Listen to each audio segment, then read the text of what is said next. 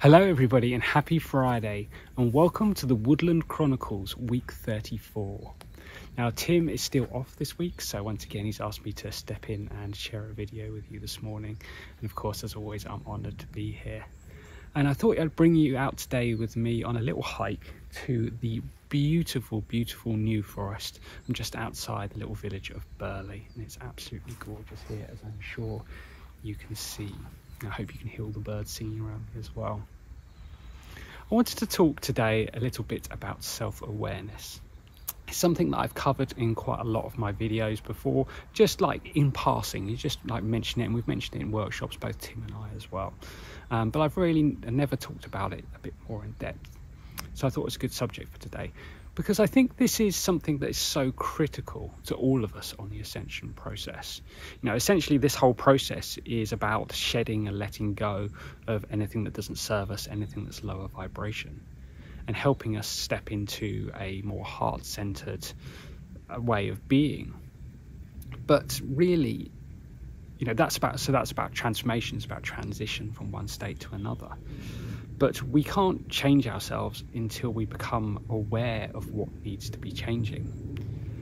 So it's really critical that we are able to kind of take a step back and look at ourselves, look at the patterns of our lives, and then make active, conscious choices to change those. I wanted to share a short story with you today. This is something that I heard quite a number of years ago now, but it's always stuck with me. And it's a story from the wonderful Dr Wayne Dyer, who sadly isn't with us before.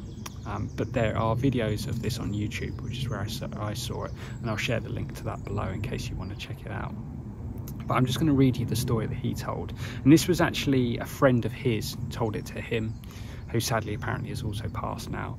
But she was at some kind of seminar, and what they were asked to do was write on these small cards their life in 5 chapters. And it was such a beautiful story. It moved him to say it at the workshop that he was at, and it's moved me ever since, and I wanted to share it with you today. So this is what this lady said. Chapter 1 of my life. I walk down the street. There's a deep hole in the sidewalk. I fall in. I'm lost. I'm helpless. It isn't my fault. And it takes me forever to find my way out. Chapter 2 of my life. I walk down the same street and there's a deep hole in the sidewalk. I pretend I don't see it. I fall in again and I can't believe I'm in the same place. But it isn't my fault and it still takes me a long time to get out. Chapter 3 of my life. I walk down the same street. There's a deep hole in the sidewalk. I see it, but I still fall in. It's a habit. My eyes are open and I know where I am. It's my own fault and I get out immediately. Chapter 4 of my life. I walk down the same street. There's a deep hole in the sidewalk. I walk around it. Chapter 5 of my life. I walk down a different street. And I've always absolutely loved this story. It's always resonated with me. And really, it's a perfect description of the process of changing. You know, I've talked about this in the past, and I think Tim and I talked about this a little bit in our Q&A that we did recently for the Ascension Toolkit, about change and the process that you go through in order to do that, and with challenges and initiations. That's what we were talking about. And I was saying how it's okay to fail an initiation. You know, these things come to us, they're challenges in our lives, you know, because there are opportunities to grow, right? So say, for instance, I've got a block to speaking my truth, and because I have this self-awareness, which is the first step, I ask the angels to help me overcome that block to speaking my truth. The universe will give me initiations, the challenges, opportunities to face that challenge and see whether I overcome it.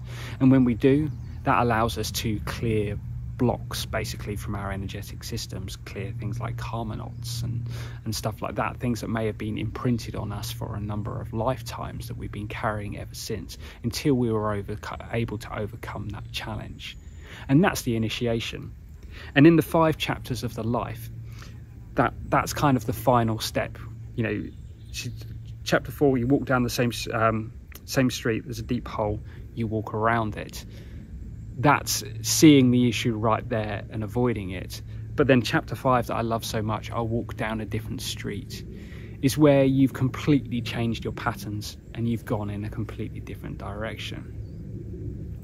And, you know, within our lives, there's certain things, certain kind of pre-programmed things, certain things with the energy of the planet, with astrology, that will force us to face certain challenges at certain times. So maybe you don't always require the self-awareness to kind of call in the angels or whoever it is that you work with to help you with that.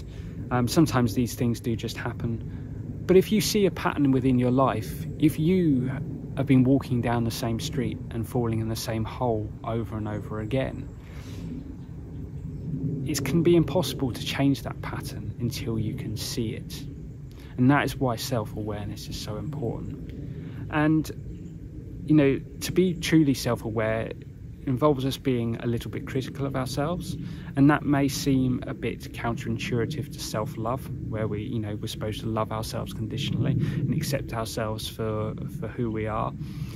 And I guess there is a little bit of a conflict there, but I guess the truth in it is that you can see yourself, you can accept yourself for who you are, but you can still see those faults, and you can say, you know what, I want to be better. And making that decision to want to change is a massive one, absolutely massive. I channeled a message probably a couple of years ago now. It was for my Activating the Christ Light Within message from Claire, the Elohim of Purity. And this has always stuck in my mind, and I quote it quite a lot. And I can't remember the exact phrasing, but she basically says that change does not come at the point of when you do something different. Change happens when you make the decision unified by the heart and the mind to change your life. That is the point that change happens.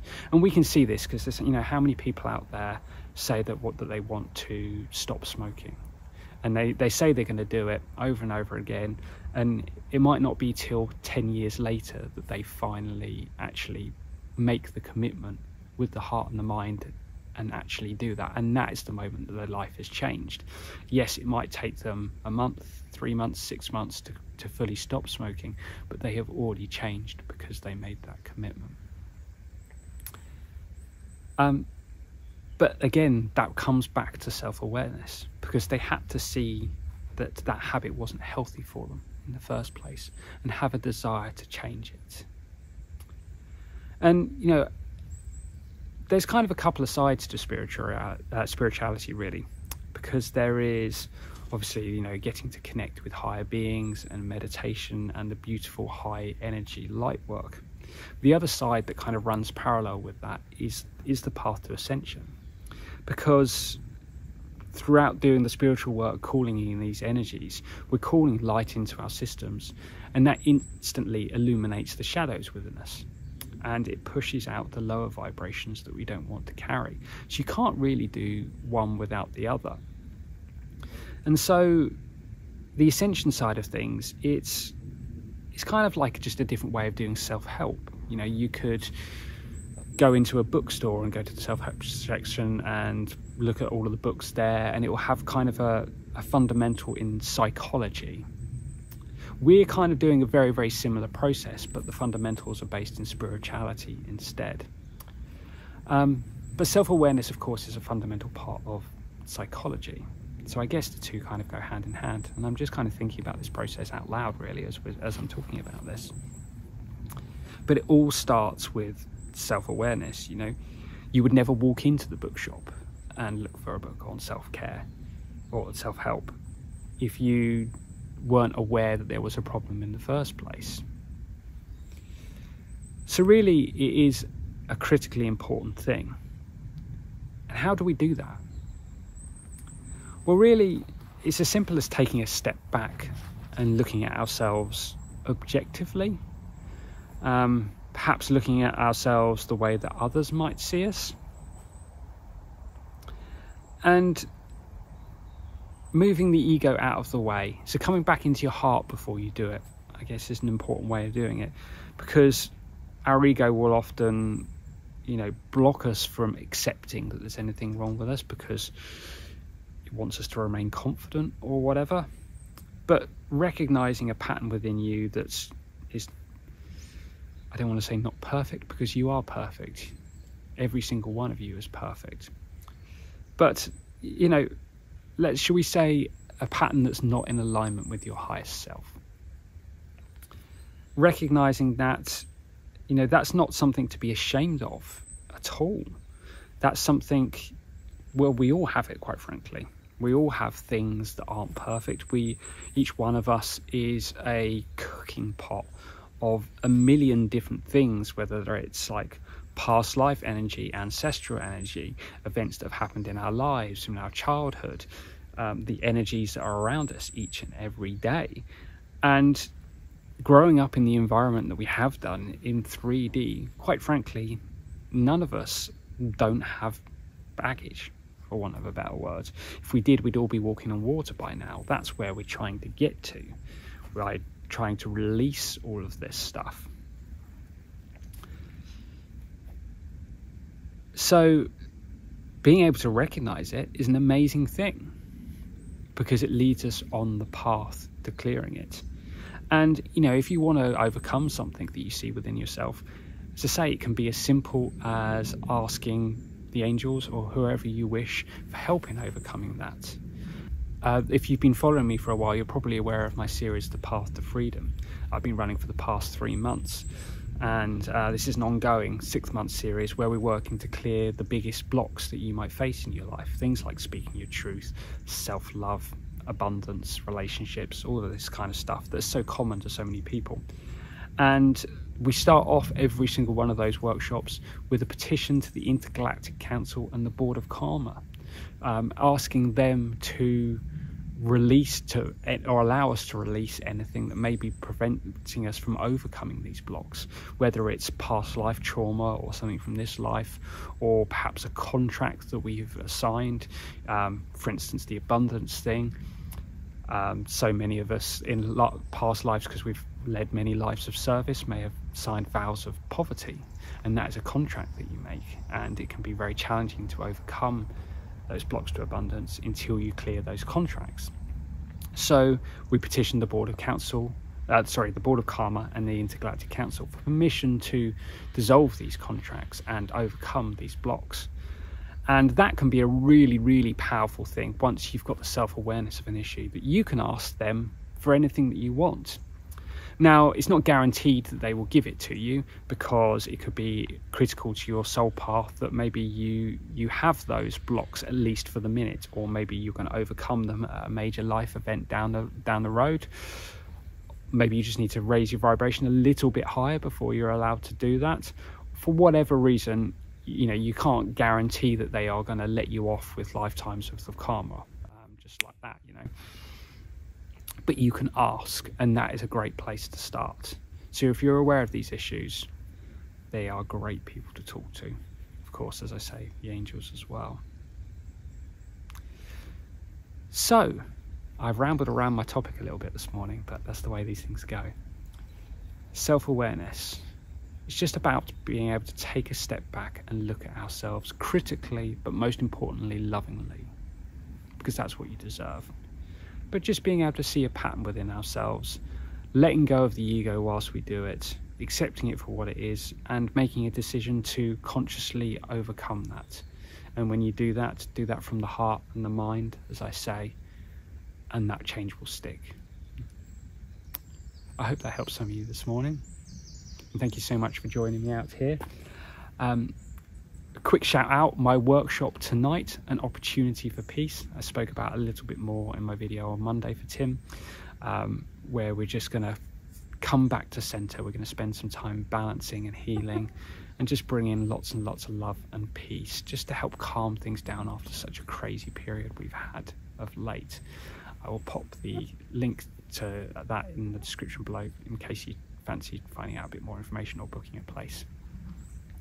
Also, if you've enjoyed this video as well, I will share my link tree down below, which includes links to all my social channels, so you can follow me on there if you wish to. I post videos every week on Facebook, YouTube and Instagram. Thank you so much for joining me here this morning. A pleasure as always, and I hope whatever you're doing, you have a beautiful day. Sending you all so much love. Bye bye.